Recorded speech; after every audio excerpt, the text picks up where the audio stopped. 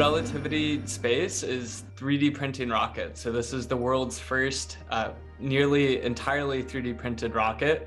It's 85% 3D printed out of metal. So we invented the world's largest metal 3D printers.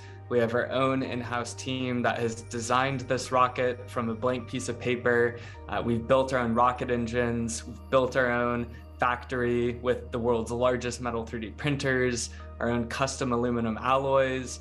We've tested this rocket extensively on the ground at our test facility at NASA Stennis Space Center, and then now we're about to launch it from a launch site at Cape Canaveral, Florida.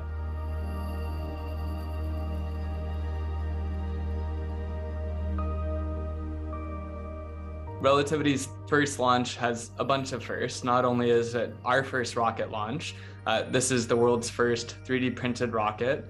It is by far the most amount of 3D printing content of any other product ever made that we're aware of. So it's the largest 3D printed object in the world out of metal. So lots of firsts on 3D printing and demonstrating the viability of that technology.